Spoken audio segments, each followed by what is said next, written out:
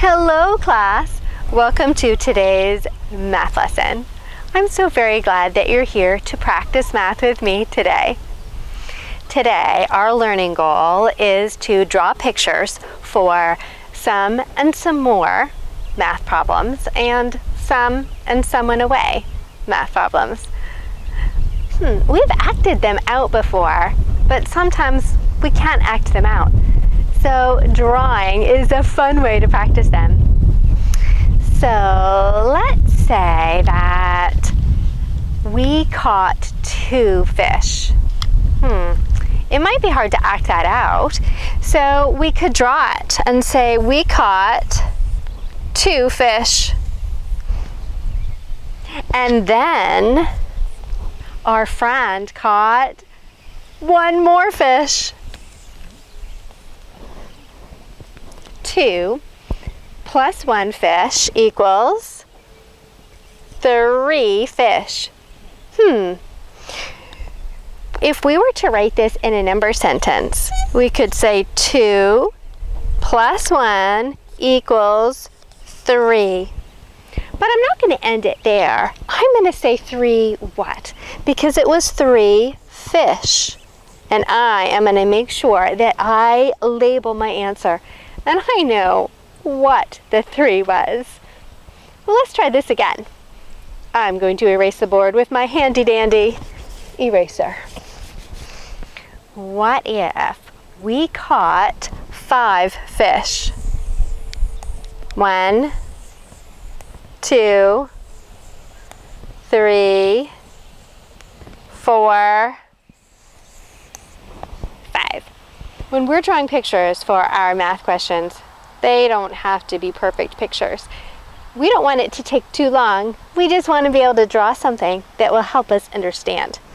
So my fish don't look like great fish. Maybe if I gave them like some scales or something and a little eye, it might help. Maybe.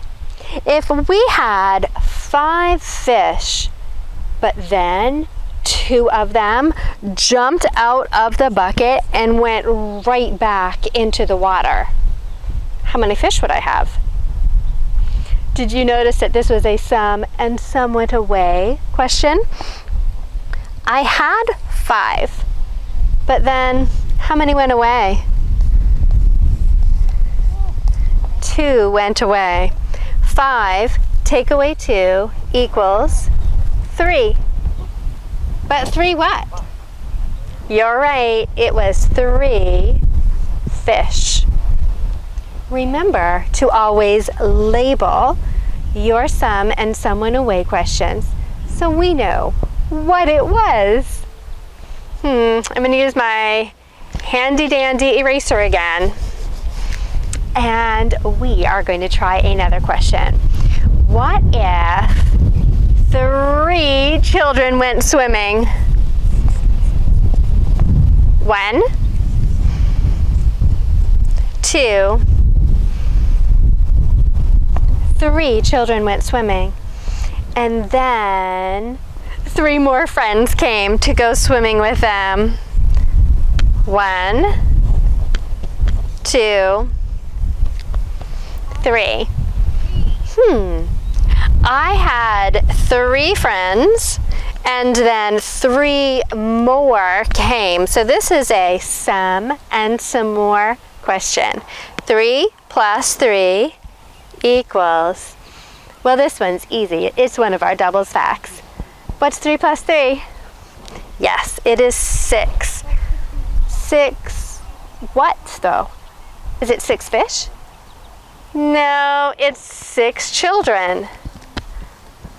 I am going to label my question so that I know what the 6 means. It means 6 children went swimming.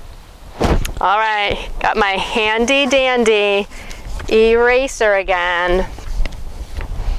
All right, what if there were 4 ducks swimming by?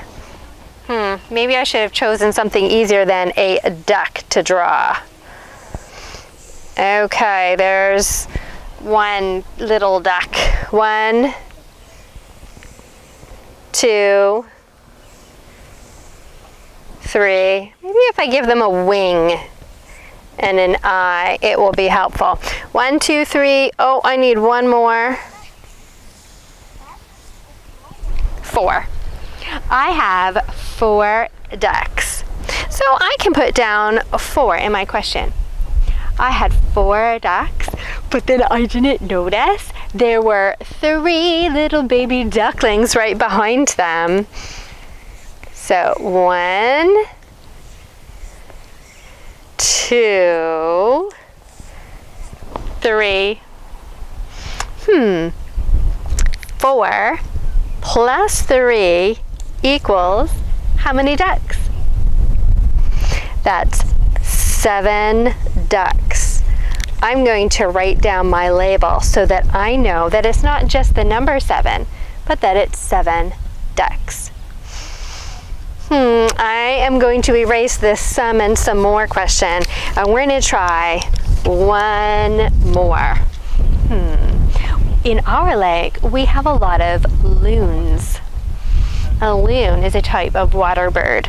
So I'm going to try to draw 2 loons. We had 2 loons, and I tried to get a picture of them, but do you know what they did? They both dove under the water, and so I couldn't get my picture. So if we were to write this question, we would write down 2, but would we add or would we take away? This is a subtraction or a sum and sum went away question. So we're going to take away 2. 2, take away 2 equals? You're right, it's 0. 0 loons. Oh class, I am so glad that you came today to practice math with me. I hope that you have some fun drawing some and some went away and some more questions. Remember to always label your answer so that we know what the number means.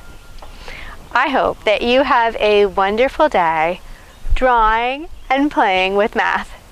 Have a great day, class. Bye-bye.